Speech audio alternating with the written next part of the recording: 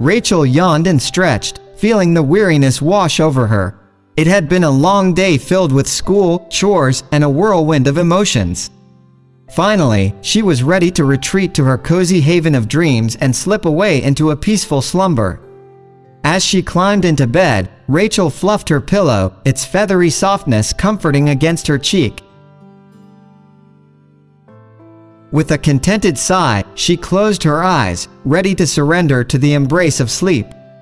But just as she was about to drift away, a pitiful meow startled her, jolting her back to reality. Her eyes snapped open, searching the room for the source of the sound. Confusion mixed with curiosity as she realized the meow came from beneath her own pillow. How on earth could there be a meowing coming from her pillow? With a mix of apprehension and excitement, Rachel reached out and gingerly lifted the pillow.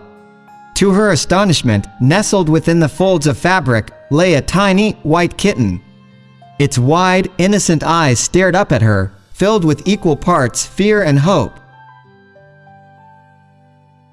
Rachel's heart swelled with tenderness as she beheld the helpless creature. She carefully lifted the kitten, cradling it in her hands, feeling its delicate heartbeat against her palm. But the question remained: how had the little kitten ended up inside her pillow? Determined to uncover the mystery, Rachel began to search her room. She scoured every nook and cranny, examining every inch of space, yet she found no clues. The room remained silent, save for the kitten's gentle purring, as if it held the secret to its own existence. Rachel couldn't ignore the feeling that this was no ordinary occurrence.